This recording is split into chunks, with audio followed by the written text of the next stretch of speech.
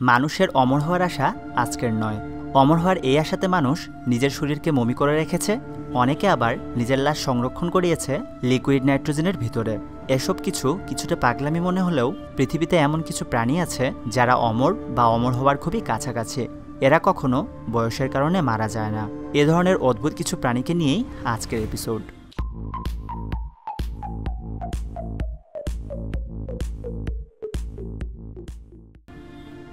Number 1, lobster. লবস্টারের আয়ুর কোনো সীমারেখা নেই। এরা বয়সের সাথে বৃদ্ধ হয় না।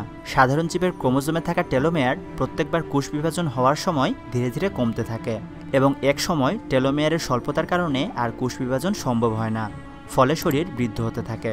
কিন্তু লবস্টারের শরীরে এক বিশেষ ধরনের এনজাইম পাওয়া যায় যা টেলোমেয়ারকে কমতে দেয় না, ফলে এরা সবসময় ইয়াং থাকে। তবে রোগের কারণে এদের মৃত্যু হয়ে থাকে।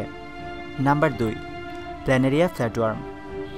পানিতে পাওয়া প্ল্যানেরিয়া ফ্ল্যাটওয়ার্ম নিজের পুনর্জন্মের ক্ষমতার জন্য পরিচিত। এদের ভিতর হারিয়ে ফেলা অঙ্গ পুনরায় তৈরি করার ক্ষমতা থাকে, যা অন্য কোনো প্রাণীর ভিতরে দেখতে পাওয়া যায় না। এদের শরীর টুকরো টুকরো করে দিলেও প্রত্যেকটি টুকরো একটি নতুন প্রাণীতে পরিণত হয়ে যায় এবং প্রত্যেকটি শরীরেই চোখ, মস্তিষ্ক সহ অন্যান্য সকল অঙ্গগুলো পুনরায় তৈরি হয়ে যায়। নিজের শরীরের মৃত কোষ বা পুরাতন কোষও এরা নতুন কোষে পরিবর্তিত করতে পারে। ভিডিওটির সর্বশেষে থাকছে এমন একটি অদ্ভুত প্রাণীর কথা যা এতটাই ব্যতিক্রমী যে এটি ভিন গ্রহ থেকে 1000 বছর পূর্বে পৃথিবীতে এসেছিল বলে অনেকে মনে করেন। তাই ভিডিওটি অবশ্যই সম্পূর্ণ দেখুন। Number 3, the ওয়েটা bug. ওয়েটা বাগের আবাসস্থল নিউজিল্যান্ড হলেও এদের সাউথ আফ্রিকা ও পুরো আমেরিকাতেই পাওয়া যায়। এদের দেখতে তেলাপোকা ও ঘাসফড়িংয়ের মিশ্রিত প্রাণী বলে মনে হয়। ওয়েটা বাগের প্রায় 70টি প্রজাতি আছে। Mountain stone ওয়েটা bug -10 degree Celsius তাপমাত্রায় সারা মাস থাকতে পারে। এত ঠান্ডা পরিবেশে এদের শরীরের প্রায় 85% পানি বরফ হয়ে যায়। এত স্বল্প তাপমাত্রায় এদের শরীর ও হৃৎপিণ্ড কাজ করা বন্ধ করে দেয়, কিন্তু স্বাভাবিক তাপমাত্রায় রাখলে এদের ব্লাড সার্কুলেশন আবার চালু হয়ে যায় এবং এদের মস্তিষ্ক ও হৃৎপিণ্ড আবার কাজ করা শুরু করে।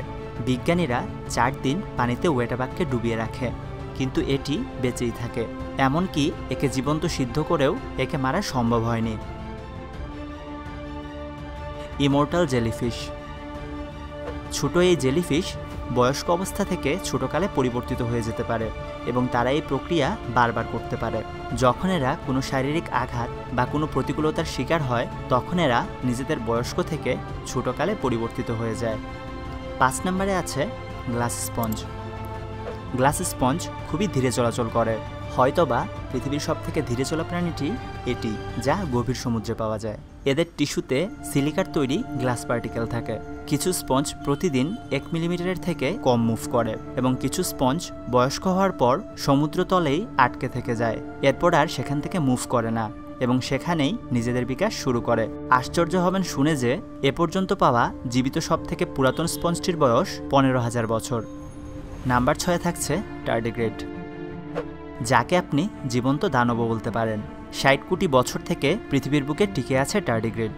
এরা -272 ডিগ্রি সেলসিয়াস তাপমাত্রাতেও বেঁচে থাকতে পারে, যেখানে -273 ডিগ্রি সেলসিয়াস তাপমাত্রাতে কিনা পরমাণুও শীতল হয়ে যায়।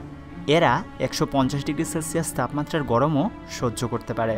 মানুষের তুলনায় এদের 100 গুণ বেশি রেডিয়েশন সহ্য করার ক্ষমতা আছে।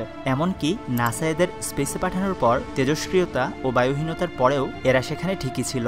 পৃথিবীতে পুনরায় ফিরিয়ে আনার পর এদের উপর তেজস্ক্রিয়তার তেমন কোনো প্রভাব পড়েনি। এ কারণেই এই প্রাণীটিকে অনেকেই ভিন গ্রহের প্রাণী বলে মনে করেন। এই বিচিত্র প্রাণীটি সম্পর্কে এই ভিডিওতে বলে শেষ করা যাবে না। টার্ডিগ্রেড নিয়ে করা বিশেষ ভিডিওটির লিঙ্ক আপনার উপরে আই বাটনে, এন্ড স্ক্রিনে ও ডেসক্রিপশন বক্সে পেয়ে যাবেন, যেখানে টার্ডিগ্রেডের অদ্ভুত সব ক্ষমতা আপনাকে অবশ্যই আশ্চর্য হতে বাধ্য করবে। ভিডিওটি ভালো লাগলে লাইক করুন এবং কমেন্টে জানান কোন প্রাণী সম্পর্কে জেনে আপনি সবথেকে বেশি আশ্চর্য হয়েছেন। পরের ভিডিওতে দেখা হচ্ছে। Till then, tata.